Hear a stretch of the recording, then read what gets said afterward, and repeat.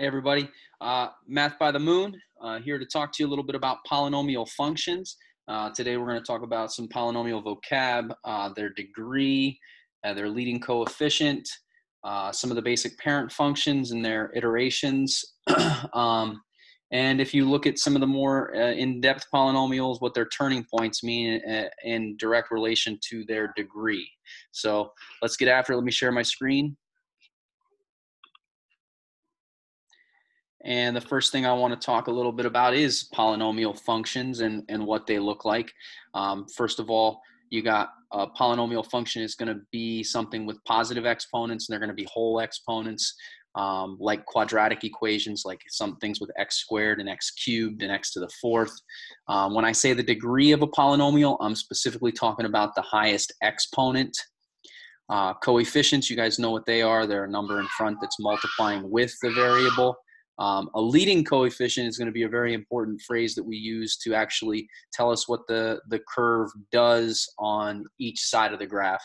And I'll get more into that with you. But the leading one is the first one with the highest exponent. And you guys know what a constant is. It's the number usually at the end. So here we'll just do some classifying polynomials. So I'll just grab them and drag them. Even polynomials are going to be based on the exponents. Odds are going to be based on the exponents. If they have a positive leading coefficient or a negative leading coefficient, that's going to change the way the graph functions. So here, when you look at it, you want to find the highest exponent, which is a square, so it's an even. And this is a -2 in front of the x squared, so it's an even negative. So that goes down here. I'm going to grab another one. Here's highest exponent is a 2.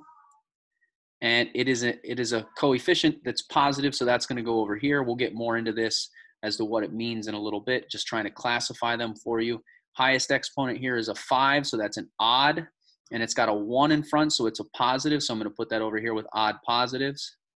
Here I have another odd positive. And this one right here is high degree of 4, so it's even and it's positive, so I'm going to put that over here. Here I have, it's an odd degree, that's the highest exponent, and it's negative, so an odd negative, I'm going to put that over here on this side with my odd. Let me move my mug out of the road, let's get it over here. So the last one, oh, there's a few more here. This is an even positive.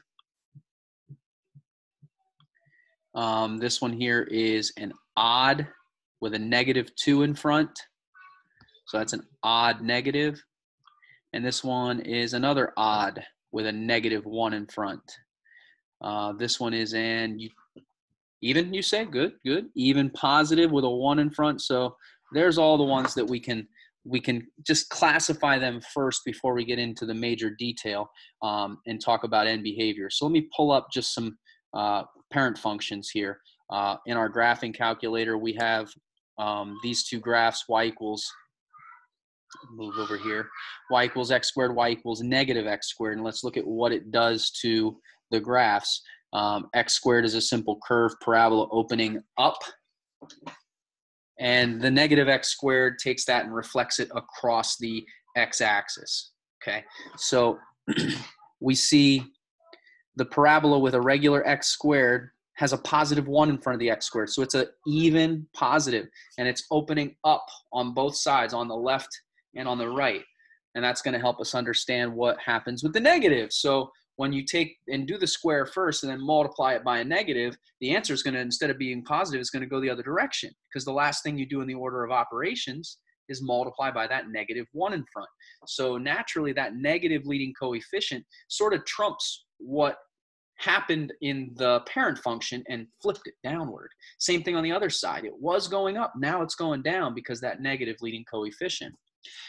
So quadratics, they go the same way on both sides, because if you square a negative, you still get a positive. So even on the left side of the graph, you're still going to get a positive result. Even on the right side, you still get a positive result. So regardless, squaring something, you get a positive. And that works for all even polynomials. So then we can look at x cubed, right? And see what happens. Now, you're probably thinking, if he said cube, when we square something, it didn't matter what sign it was, we always get a positive. Now, when we cube something, we're going to get a positive on the positive side because any positive number cubed is a positive. But what do you get when you cube a negative? You get a negative. So here's our x cubed parent function, and it looks almost exactly like our x squared. We had to almost watch as it unfolded. So this curve right here, woo, that's our x cubed. So when you cube a positive on the right side of this graph, all x's are positive over here. When you cube a positive, you get a positive. That's why it's going up. And over here on the left side, the x's are negative. So when you cube a negative times a negative times a negative is a negative. So the graph of x cubed goes up on the right, but it really goes down on the left. So I'm trying to get, this is x cubed, regular x cubed.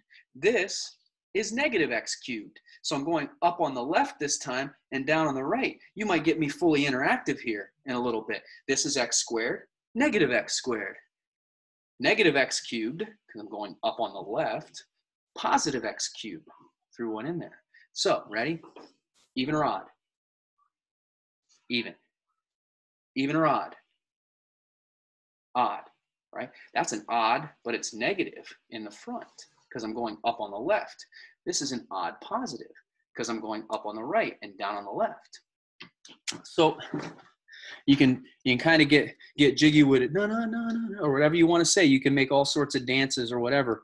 But now we can go back to these right here, and I can look at every single one of these and I can discuss the end behavior. And any even positive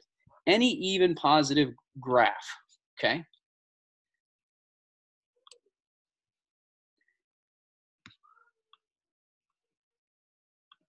Any one of these even positive graphs right here, I know that it's going to go up over here, and it's also going to go up over here, no matter what.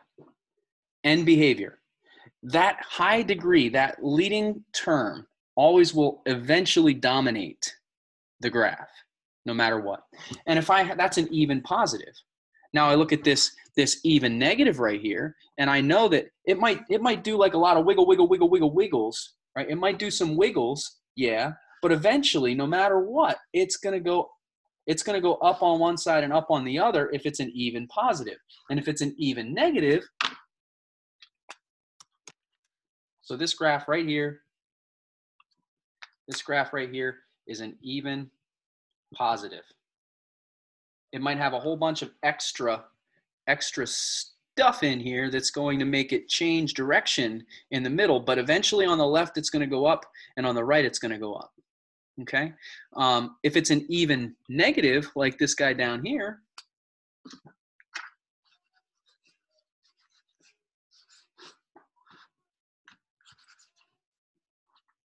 now what we know about an even negative is it's going to go down like this. And it might wiggle, yeah, in the middle, but eventually it's going down on the left and it's going to go down on the right no matter what. So it could look like that. Now these wiggles do tell us some things, okay? The wiggles tell us the degree. Now, not exactly the degree.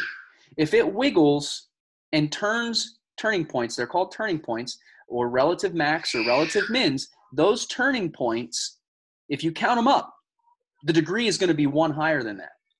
So here I have a turning point, 1, 2, 3, 4, 5, 6, 7. I have 7 turning points in this graph. That means that my polynomial is going to actually be degree 8.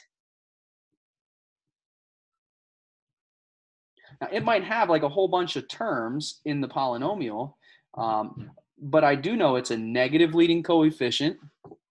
It's going to be a negative leading coefficient because it's going down on the left and down on the right eventually. I know that it has 7 turns. So that means it's going to be an 8th degree.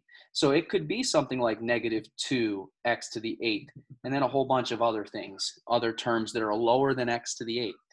Now those are even polynomials. Odd polynomials, let's start with the basic parent odd. Right, there's the parent odd, and that's going up over here on the right side, and it's going down over here on the left side. All right, and that's if it's got a positive leading coefficient. This is x cubed right here. And now if I just make, it can wiggle. It can wiggle here. We could have something that does this and goes, woo, woo, woo. The bottom line is it's going down on the left and up on the right. It's odd. It's odd because the left's going down and the right's going up. Even, odd, odd, even, evens, odds. So basically, if it's an even function, both sides do the same thing, either go up on both sides or down on both sides. If it's an odd, strange. One's going up and the other one's going down. That's pretty odd. And we've already kind of discussed why that is, because cubing something that's negative gives you a negative. So on the left, it's going to have to go down. Unless it has a negative coefficient, then that one's going to go up and the other side's going to go down. So let's count the wiggles. 1, 2, 3, 4. So there's 4 turns here. 4 turns means it's going to be degree. Pop it out. 5. Yeah, you're right, because every turn, you're going to get 1 more degree than how many turns you have. So this could be something x to the 5th, right? Now, it's going down on the left over here. So that means it's going to be a positive leading coefficient. This is normal for a cubic. This is going to be the other way. Odd, not cubic necessarily. But there's your type of polynomial that would be. That would be the highest term here. It could have a 2 in front of there, and it's going to have other terms, possibly, you know, x to the 4th, x to the 3rd, but that would be the way the polynomial looks. Okay? So last thing I want to talk to you a little bit about is the end behavior. So here's just some sketches of end behavior. If it's odd, you can see that it's odd. Both sides aren't doing the same thing, right? If it's an odd positive, like I said, it can wiggle, but it's going to go down on the left and up on the right. If it's an odd negative, it's going to go up on the right and down on the left. And here you have your evens. Both sides do the same thing.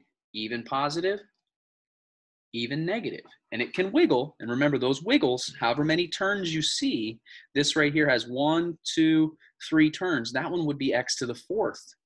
It would be the x to the 4th, it would be degree 4. This one has 1, 2, 3, 4, 5. That one would have degree 6. And you can tell that all I'm doing is adding 1 to that information. So I do want to talk to you a little bit about end behavior and how it's written. I'll do that in another video because I feel like this has already been long enough, and I'll wait to see what you guys tell me in terms of what you want more of before I go into any more detail and take up any more of your time. So look for another video on just end behavior. I'll just talk about that. All right, let me know. Later.